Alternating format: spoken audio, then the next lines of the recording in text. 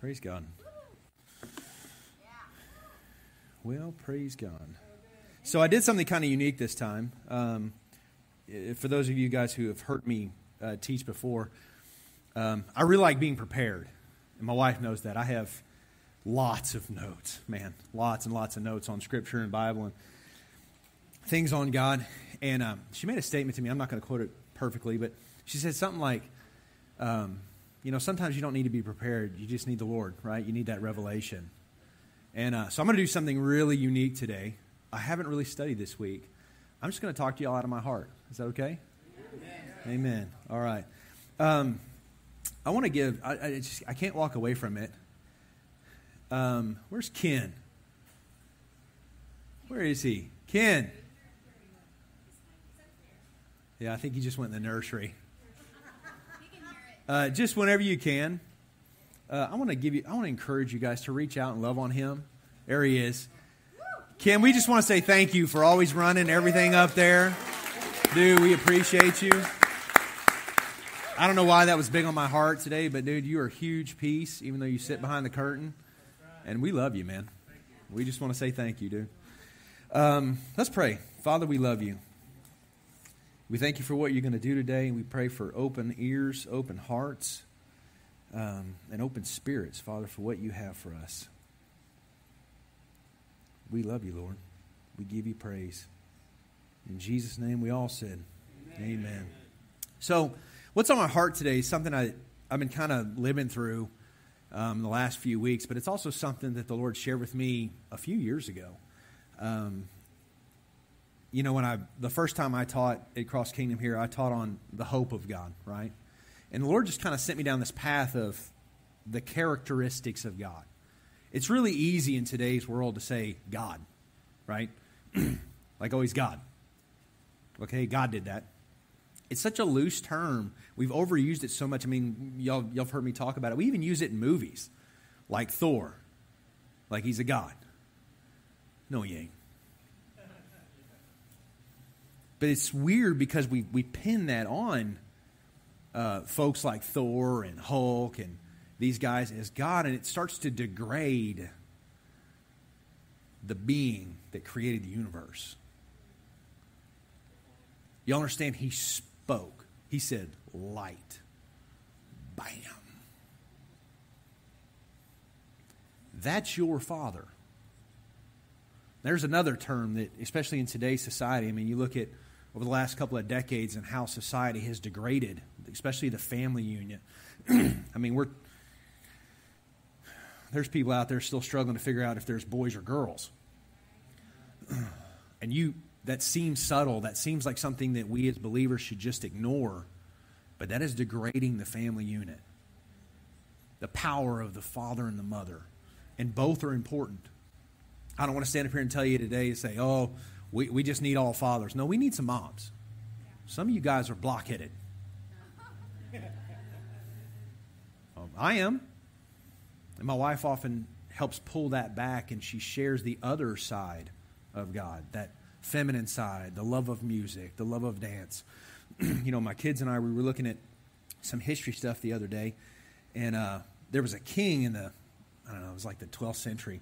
He said, don't ever give a warrior a sword if he doesn't know how to dance. It's an interesting statement. Well, what's he talking about? You give somebody who's brutal and barbaric a sword, what do they become? Killers. Dictators. Men who are controlled by their flesh. So if you give a sword to a guy who likes to dance, he appreciates what? Life. Right? It's a small little statement, but it's such a powerful one, right? The second time I taught on the goodness of God. How good he is. We are growing up, we have grown up in the last 50 years, not really knowing if God's good, right? Questions started seeping into the church like, why does God want me sick? Which is interesting because if you open your Bible, all he did was ever heal anybody. But see how that stuff starts to thread in. Well, how would God allow this? First of all, it goes back to that God thing. What position do we feel like we are in to question God.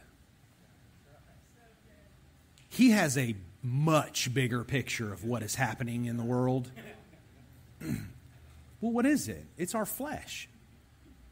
And what did Jesus say? You know, he told us to pick up our cross and go with him. What's our cross? It's literally the only thing he did not bear. He did not bear himself on the cross. Yes, he did not bear it all on the cross. It's your flesh. You still have a will. Right?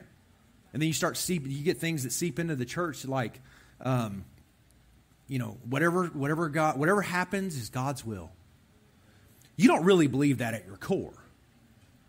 We say that because we don't really have an answer and we don't really want to press in to find out the true nature of God. So it's really easy to say that.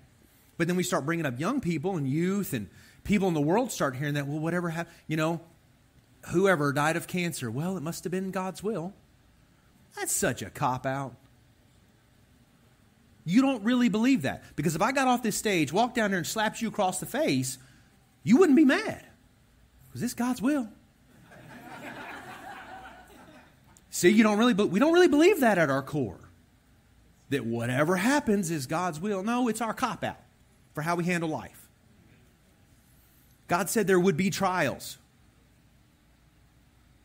What else did he say? I'll never leave you or forsake you. I'll walk through it with you. He sent his son to the cross so that we could have the power to overcome sickness and disease. Isabel, the power of God overcomes sickness and disease. Yes, ma'am. If y'all don't know it, she was born with a defect from birth, and God straightened it out at camp. Amen. Now, see, come on, that deserves something, y'all. That's awesome. But you know what? People could look at her and say, you know what? It must have been God's will. No, God's will was to meet her at Revival Youth Camp and introduce himself and say, let me straighten that out for you. But see, we don't expect that in our lives. And we need to own that. We don't expect that in our own lives. And we have such audacity. We have such audacity as humans.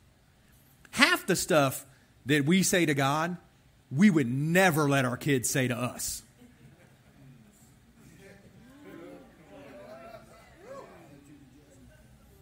We don't. It's amazing. I mean, you think about some of the things you hear from people who call themselves Christian. You standing at war memorials calling soldiers who's lost their friends murderers.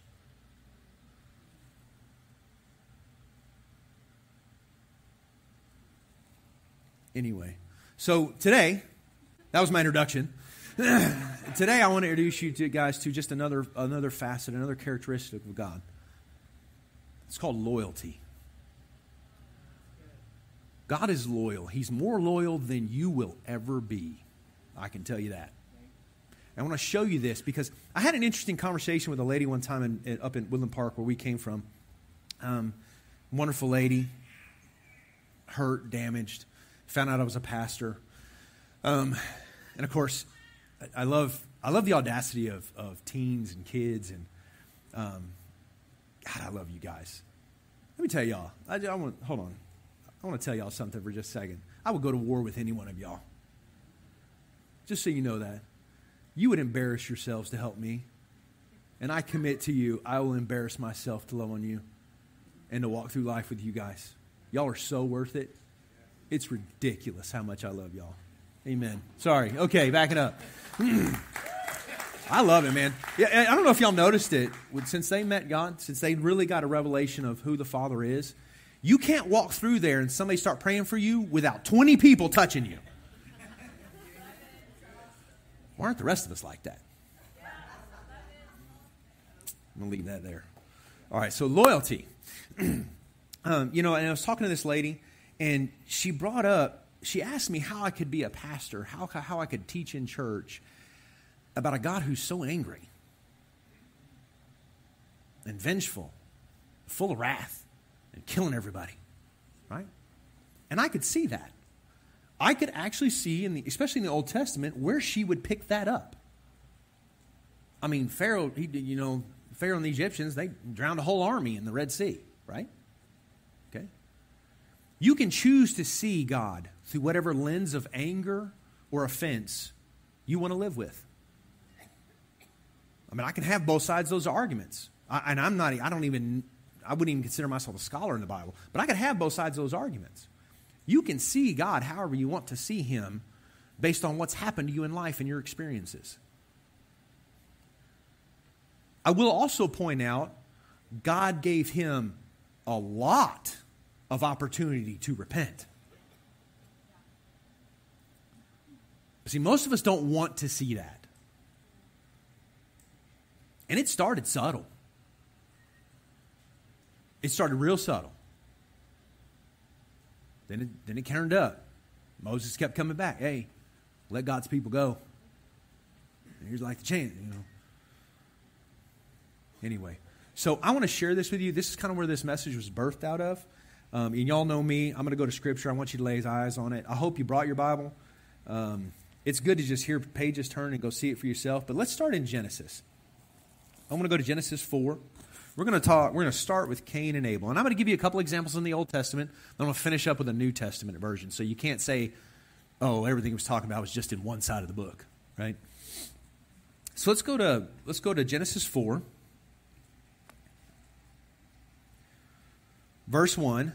Now Adam knew his wife. I'm going to stop there. They didn't text each other. That knew. I'm going to let y'all look that up.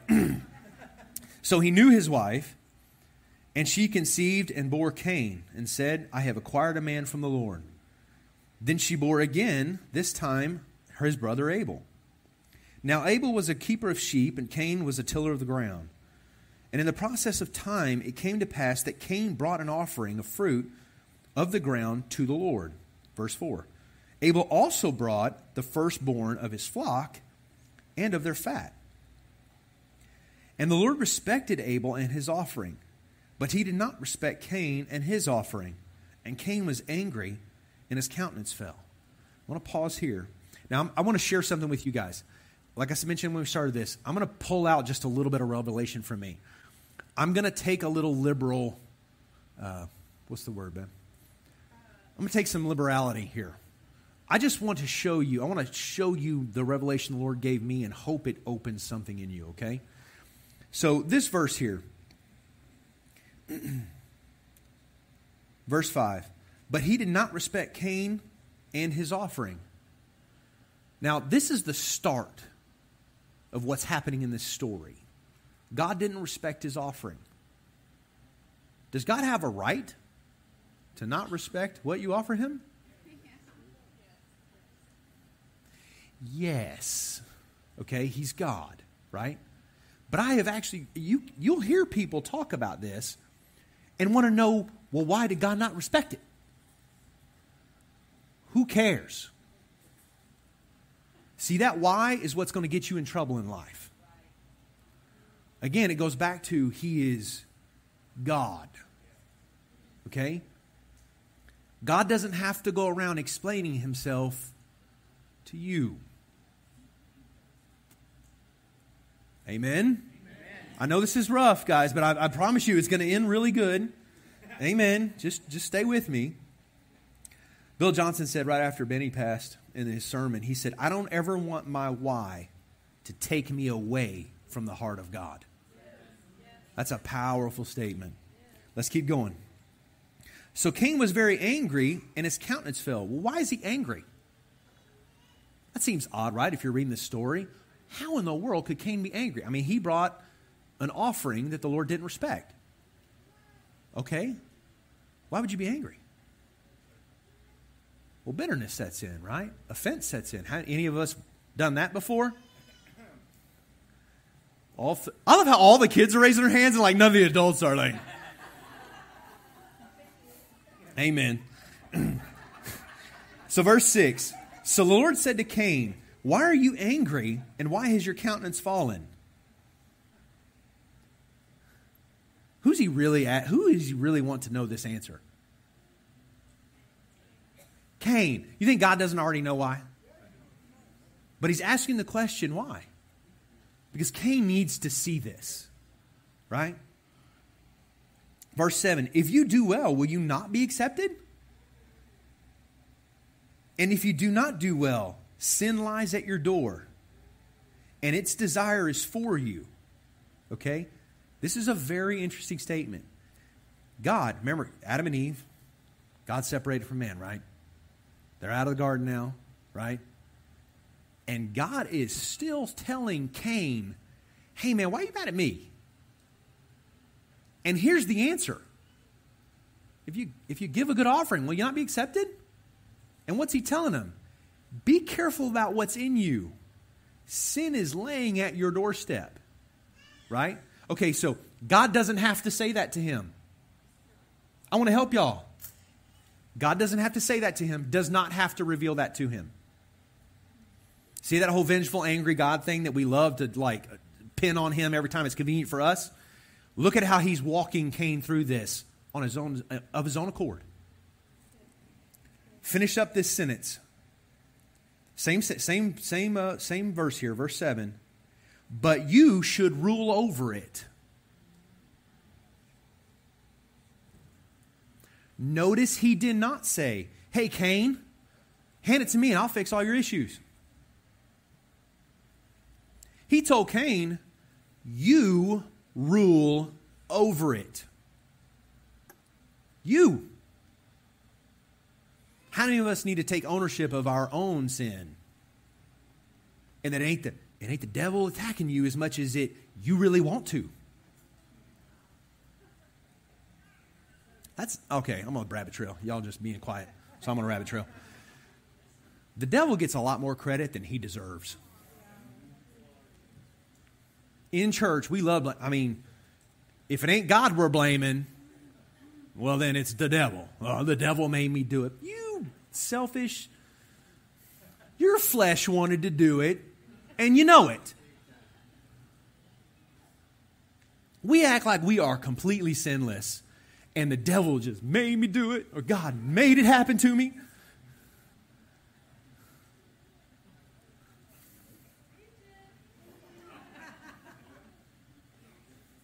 Guys, we have a flesh. You have a flesh. And what's weird is like if you were ministering to anybody else in this room, you'd be like, that's your flesh. That is your flesh. When it comes to me, it's like, man, the devil did it. The devil made me. I don't even know why. Okay, all right, we're going to keep moving on. Verse 8. Now Cain talked to Abel, his brother, and it came to pass when they were in the field that Cain rose up against Abel, his brother, and killed him. Okay, did the devil make Cain do it? You'll hear that preached in church with a big C. Not here. Justin knows the word, and I love it. Cain rose up and killed his brother. Why? Jealousy. He was jealous, so he killed his brother. Okay? God didn't make him do it. God just warned him not to do it. God just told him, you handle it. Sin is knocking at your door. Take charge. Right? So what did Cain do? He ignored him, went out and killed his brother. All right, so let's keep reading the story. Verse 9. Then the Lord said to Cain, where is Abel, your brother? Okay, does God not know where Abel is? Okay, God knows where Abel is, y'all. Okay? And he said, who's he? This is Cain here, right? I do not know. Am I my brother's keeper? Now, let me tell you something. In this moment, if God would have been a mama, she'd have slapped him so hard. Woo! You talking to me like that? Dude, I will. But listen to the audacity in Cain's voice. Y'all, I'm telling y'all, if y'all will pick up your Bible and read it with the heart of God and listen to your spirit, he'll reveal stuff like this to you. Cain looks at God like, I don't know. What, am I his keeper? Before I make you dirt, you want to try again. Like I see so many faces coming, like I really want to see that replay. Just picture God. What's he like? Ooh, he said that to you? Y'all back up. There's going to be a new mountain here any moment. Y'all, read the Bible for what it is. Am I my brother's keeper? And he said to him, what have you done that the voice of your brother's blood cries out to me from the ground? So now you are cursed from the earth, which has opened its mouth to receive your brother's blood from your hand. When you till the ground, it shall no longer yield its strength to you. A fugitive and a vagabond, you will be on the earth. Now that's interesting. This is an interesting paragraph. I want to highlight to you, God never one time said, this is what I'm doing to you. But that's how the church will read it.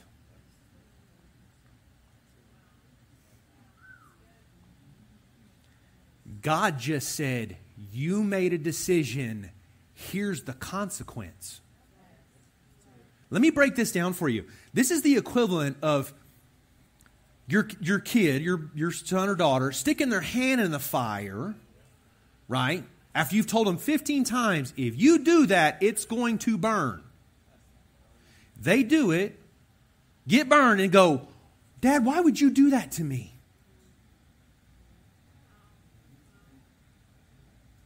Like that seems ridiculous in our perspective. We do it all the time to God. Here Cain is, smashed his brother's head in, killed him, and God's just saying, hey, now this is what's happened. I told you to control your sin. And then you'll get the other side of this coin from other people who want to know the whys, right? Who keep walking down there. Well, why did God allow Cain to do it? Because he gave us a will. That right there will answer lots of your questions about war, rape, murder. Can God step in and do it? Can he can he remove your will? That's the question. I love that hesitation. No, because it's not who he is. And we got to get past this whole thing that God is not. When people say God is love, you understand it's not a emotion of his. It is physically who he is. And when you get that revelation, you will understand that God sees everything that happens on this earth. The good, and he sees every bad. Every girl sold. Every young man sent to war who dies on a battlefield. And I'm going to step out on a limb. I'm going to take an opportunity here. You can't conceive how much that weighs on the Lord.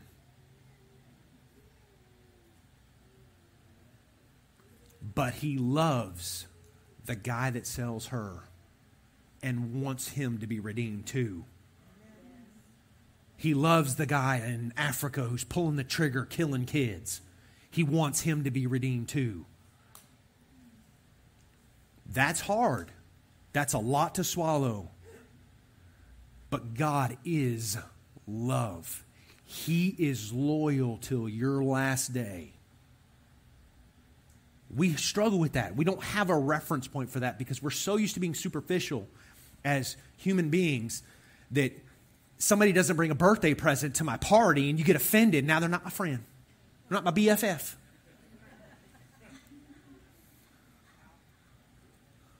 Or one of your friends says, hey, that dress is a little too tight. You might want to shop a size up. I love how it's like the ladies that laugh at that one. Because guys don't care. Be like, you think I need bigger pants? Me too. We don't care. We get offended at the littlest things, and we walk away from our friends. That's not who God is. It's who he is. It's in his nature. Okay? So back to the story of Cain. Let's finish this up. I love this. Now, who committed the sin? Cain. Who was warned about it? Okay, so this is set. The stage is set, right? And Cain said to the Lord, my punishment is greater than I can bear. Surely you have driven me out this day. Who's he blaming? Here we go. Must be a Christian. All right. Surely you have driven me out this day from the face of the ground. I shall be hidden from your face. I shall be a fugitive and a vagabond on the earth. And it will happen that anyone who finds me will kill me. Now, did God say that? Here we go again, twisting what God said. Right? This is a born-in part of human nature. We will take what God said and twist it. Right? So what's Cain doing right now? He's pouting. Right? He's pouting. Verse 15. And the Lord said to him, therefore, whoever kills Cain, vengeance will be taken on him sevenfold. And the Lord set a mark on Cain, lest anyone find him should kill him. Now, what did God do? God just protected him the rest of his life. Did he have to? No. But he's the best friend you'll ever have. Even right after he got blamed. He told Cain not to do it, told him to take over, told him to manage his sin. He killed his brother, and now God marks him and says, nobody will lay a hand on you, lest sevenfold be returned to them. I'm still looking for that angry, vengeance-filled God who's like mad at everybody. Okay, no, that's not enough. Okay, let's go. Scroll over here with me to Genesis 20. Oh, good Lord. I don't want to keep y'all too long. Thank you, Father. Okay, I'm going to speed up, y'all. I know this is a lot. All right, we're going to bring another story, another man, Abraham, right? Verse 15, or chapter 15, God makes a covenant with Abraham. Who in here is saved and has a covenant with God? Okay. I don't feel like as a big church we have done a good job at defining what a covenant means. You are in a business partner relationship, blood covenant with God Almighty. Okay? If you don't keep your side of the covenant, what does that mean for God? Somebody said it. Say it louder. Nothing. God will keep his side, regardless of what you do. God is a man of his word and a woman of his word. He's everything. Okay? He will keep his word to you. Okay? All right, here we go. Chapter 20, verse 1. And Abraham journeyed south and dwelt in Kadesh and Shur, because he wasn't very sure. But he stayed in Gerar. Verse 2. Now Abraham said of Sarah his wife, she is my sister. Love you ladies that just shake your head. So to set the stage for you guys who don't know this story. So Abraham has told Sarah, hey, we're going in this land, and I need you to say you're my sister. Right? And Sarah agrees. Okay? Well, why? Abraham's afraid, right? Let's be honest, he's afraid. Okay? Man, this is a really good story. Y'all need to read it if you don't have time. Okay, but pressing on. All right. Verse 2. Now Abraham said of his wife, she is my sister. And Abimelech, the king of Gerar, sent and took Sarah. Verse 3. But God came to Abimelech in a dream at night and said to him, indeed, you are a dead man because of the woman whom you have taken, for she is a man's wife. But Abimelech had not come near her. And he says to the Lord, Lord, will you slay a righteous nation also? Did he not say to me, she is my sister? And she even said herself that he is my brother. In the integrity of my heart and the innocence of my hands, I have done this. Now, this is interesting. Now, a lot of people can look at this story and look at Abimelech and be like, well, God, why would God do that to him? Well, here's the key, and we teach the youth this. Don't take a text out of context or you get... All three of you. Come on, man. Don't take a text out of context or you're going to get conned. Okay? There's the rest of the story. Let's read it. And God said to him in a dream, yes, I know you did this in the integrity of your heart, for I have withheld you from sinning against me. Therefore, I did not let you touch her. Okay? In this moment, God is protecting Abimelech and Sarah despite Abraham being an idiot. Okay, we're going to go back to this whole loyal thing. Look at how God is being God in a moment and protecting. Here we go. Now therefore, verse 7, restore the man's wife, for he is a prophet, and he will pray for you, and you shall live. But if you do not restore her, know that you will surely die, you and all that's yours. Now this is interesting. You can read that statement and be angry at God. You could get angry at the Lord for that. But he's God. Who is his covenant with? Abraham. Who violated the covenant? Abimelech. He took Sarah. But Abimelech knows he's in it, or God knows Abimelech is innocent. So he's saying, look, I have my side of this covenant. You're a dead man. Unless. You notice God did not walk out on his covenant. Y'all, this is more powerful than I think you're giving it credence. God has woken him up and said, hey, before you do this thing, here's your opportunity to repent and make it right. But did God step in and say, hey, I won't kill you? No. He said, Abraham has to pray for you so that you live. Who is the dude in this story who's messing all of it up? Who's got the covenant with God? Abraham. Whose corner in this story is God just like all in? Despite the fact that he is like a royal mess up. I didn't say the other word. I was going to say screw up. Okay, for those of y'all who are thinking all unrighteous.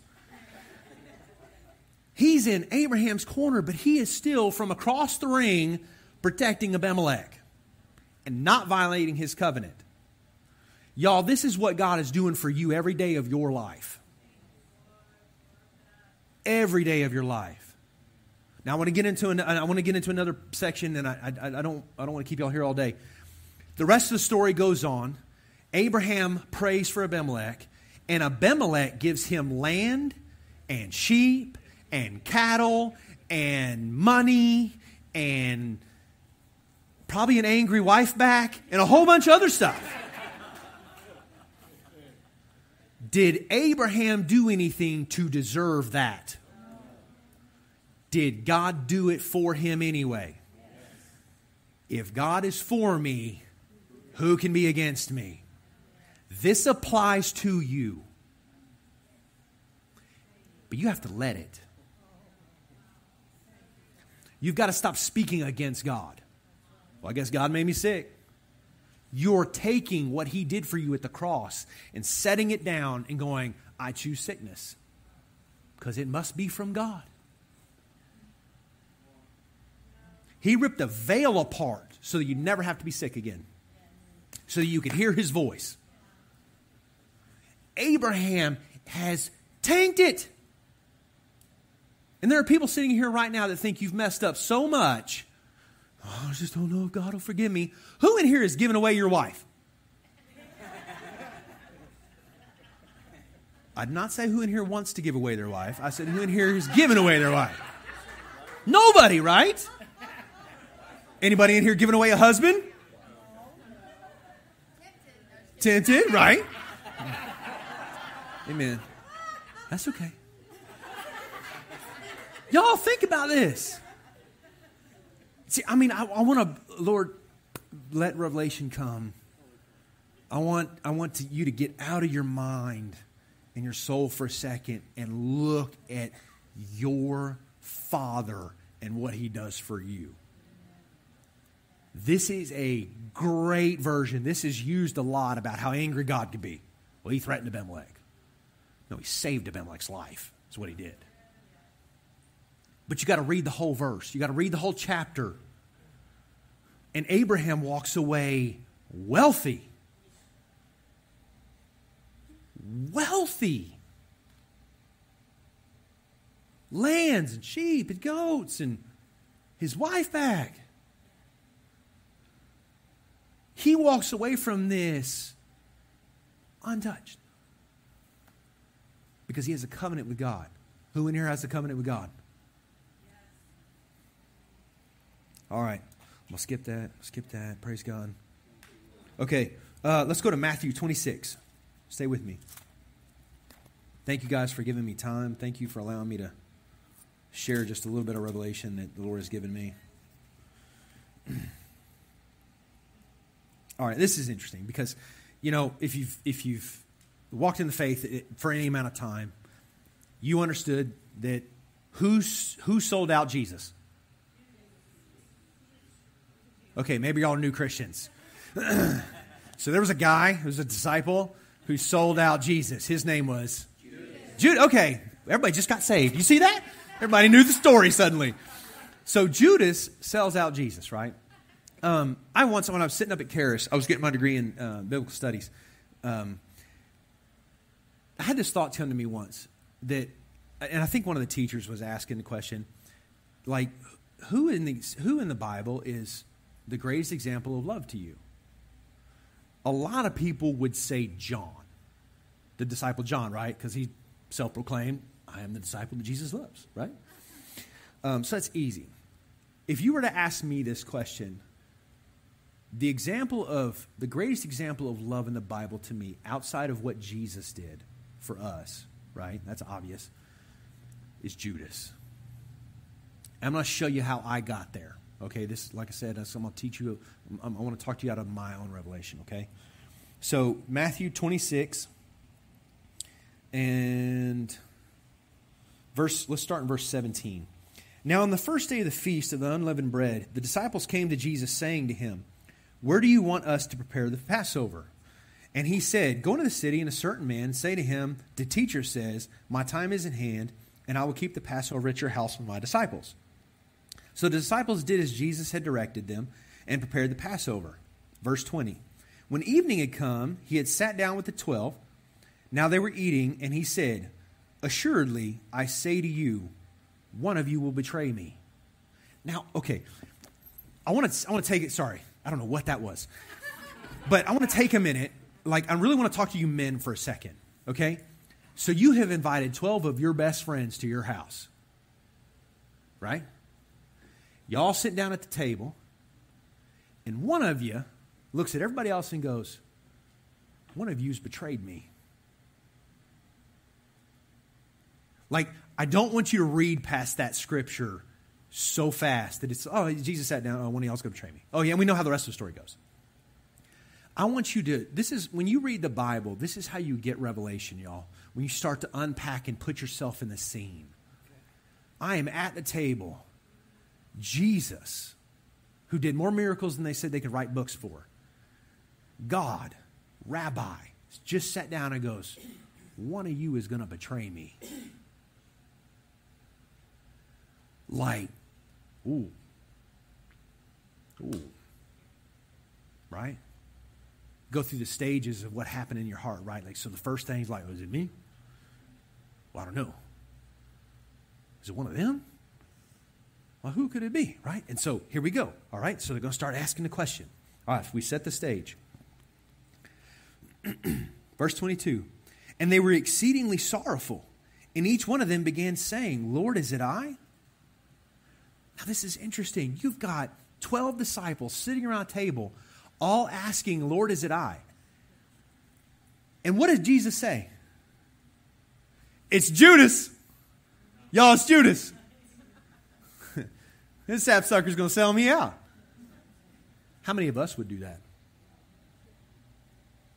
How many of us would fillet one of another, men, in order to make a point?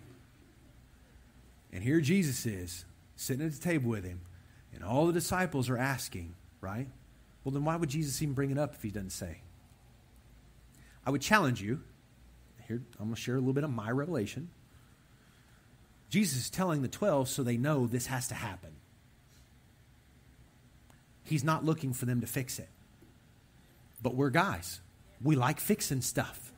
You don't walk up to me and say, you're a sorry sapsucker, and walk away. Like, I want to know the rest. Like, what? What did I do? What happened? How can I fix it? You know. But Jesus doesn't have that heart right now. So again, set the stage. All these disciples are asking, who? Who is it, Lord? Who is it, Lord? Right? Verse 24, what is it? Verse, where was I? Oh, 23. And he answered and said, he who dipped his hand with me in this dish will betray me. Okay, so what did he just do right there? I love that. Thank you, Lord. You get new revelation all the time. What did he say? He confirmed that it's somebody in this room. That's what he did. Because what do we do as men?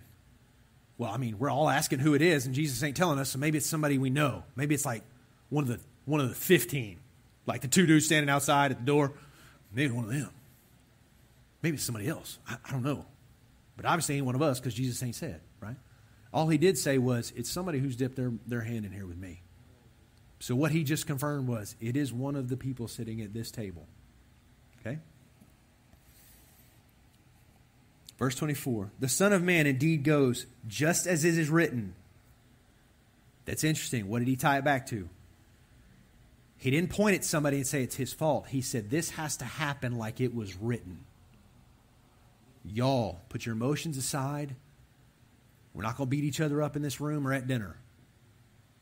Y'all need to know this has to happen. And it's somebody here. But guys, let it go. This has to happen. Okay? Here we go. But woe to the man for whom the Son of Man is betrayed. It would have been good for that man if he had not been born. Okay. Again, I'm going to share with you. I'm always worried about cameras. I'm going to share with y'all about what happened in this statement to me, the way I read this, okay? Just like with Abimelech, Jesus is trying to talk to somebody in the room and say, hey, don't do this. We all know it has to happen, right? Right? Okay. Y'all, I know I'm losing you here, but stay with me for just a second. How many times have we asked the Lord about the terrible things that happen on this earth, and we blame Him for it? But God allows will of man to happen, and He uses it for redemption. Listen to what I just said. I did not say God made it happen so He could bring out redemption. That is not what I said. I said He allowed it to happen and then brought redemption out of it. I know some of y'all, it's okay to train wreck on that for a minute. Did God stop Abraham from giving up Sarah? But Abraham walked out with what? With land and cattle. Did God stop Judas from giving up Jesus? But what did we walk out with? Y'all need to grab that. Y'all need to grab hold of that. Did God stop Judas? Did God put Judas up on a sacrifice? No. God wants Judas as much as everybody else. But out of what Judas did, we got redemption, y'all. That's a huge statement, y'all. Just like when Abraham gave up Sarah and he walked out wealthy, Judas gave up Jesus and we walked out wealthy.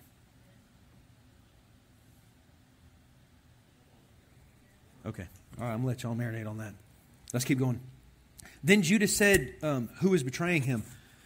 Then Judas, who was betraying him, answered and said, Rabbi, is it I? Is it I? And he said to him, you have said it. Now, this is interesting. Keep in mind, there are 12 people, 12 men, right, sitting around this table. They're all asking who it is. And Jesus identified, lets Judas know, you said it. You men, I want you to search your heart right now. If you were sitting with your 12 best friends, the people you have lived with for the last 3 years, changed lives with, and you heard about the one who sold out the other, would you just be like, oh, Jesus got it, he handled it? You can be honest with yourself. Did Jesus tell Judas it was him in a way that the other 11 had no idea what was happening? I don't know. Scripture doesn't say it. But I'm a man, and I know what I would do in those stories. And you can read here later. We're going to keep reading. Go to verse 47. And while he was speaking, behold, Judas, one of the 12, with a great multitude with swords and clubs, came from the chief priests and elders of the people. This is interesting to me because, I know the disciples took time to get revelation, but I can't help but read that and just think this is a very dense group of guys. Stupid. I'll just use the word stupid. The spirit of stupid had come over them. Because again, I got you back at the Passover, right? 12 of us are sitting around a table. We all leaving except the one who did it. The rest of us are leaving. We don't know who it is. Judas comes towards the master with a group full of with a group full of guys and people with pitchforks and clubs and stuff. And they're still wondering who it is. Think about that. Well, Ben, why would you say that? How do you know that? Well, they didn't cut Judas's ear off. Okay, I'm taking some liberalities, but I want you to stay with me here. And we're going to end it here. Now his betrayer had given them a sign, all the people with clubs and stuff. Whomever I kiss, he is the one. Seize him. Immediately he went up to Jesus and said, "Greeting, Rabbi," and kissed him. Okay, now I just took a little liberality with you. But think about this. Judas has a sign he's going to give all the people with clubs. Why would he need a sign if it was obvious he was the one giving him up? He could just walk up to Jesus and go, "It's him. It's him. Take him. I'm good. We got weapons." Let revelation roll over you right now. He told the crowd, "I'm going to give you a sign. Okay, I'm going to walk up and I'm going to kiss him on the cheek. That's him." Why would he need to do that? If it was obvious to everybody who he was, that who the betrayer was. Okay. Verse 50, but Jesus said to him, "Friend, why have you come?" This is equivalent to God saying to Cain, "What have you done?" Does Jesus not know what Judas is doing there?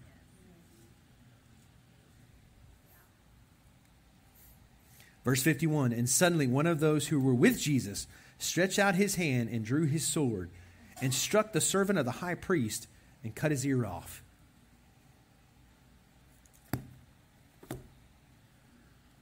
Now, I don't know about y'all. Again, I'm a guy, been in the military. He is willing to take a sword out and cut the servant's ear off. Right? If you know the rest of the story, they took Jesus away. Jesus did trial. Right? We don't have anything else recorded about what happened to Judas between Judas and the disciples. Right? Do you notice how Jesus did not sell out Judas at all? I think there's a reason for this. Because he knew there were disciples that were willing to handle the sword. Judas is one of the 12 that they had walked with for 3 years. 3 years. Do you think the other 11 would have been okay with Judas just rolling around, chilling? I'm going to tell you from my perspective, you won't find this anywhere in the Bible. You will not find this in the Bible. I have a hard time believing if they knew it was Judas, they just let him walk away. I mean, they cut your hand off for stealing a banana. You just gave up the Son of God. Like, they could even justify killing Judas. To me, there is no greater example of love. Right? And what did he say? To lay down your life for one another. Jesus laid down his life for Judas too. You want to talk about love? He allowed it to happen. And we all know the rest of the story. Well, if you don't know, go read it. I'm not going to tell you. You need to open your Bible. Y'all, I wanted to share my heart with you today, and I'm going to wrap it up now.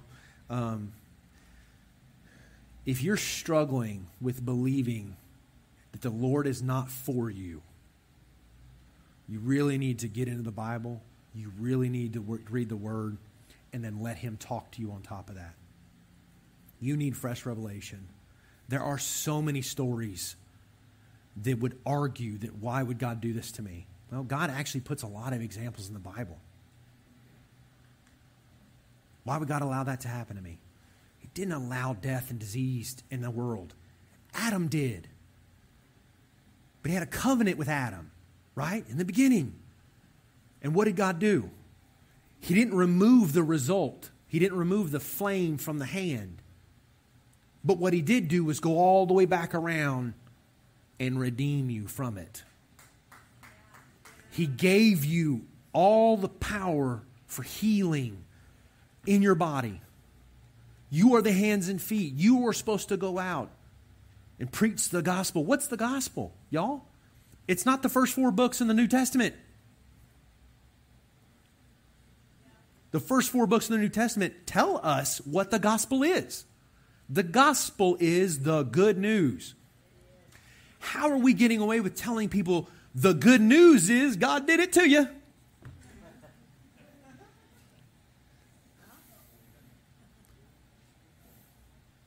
The good news is God wanted your baby more than He wanted you to have it. What? What? The good news is God lets you say that without killing you. That's the good news. Amen. I love you guys. I just want to take a minute. If you're willing to, if you're struggling with believing the Lord is for you, I want you to stand up for just a second, right where you're at. Okay. Amen. Amen. Amen. And I want you, body of believers, to lay hands on these folks. Thank you for listening. For more messages and other resources, please subscribe to this podcast or go to our website at www.crosskingdom.org.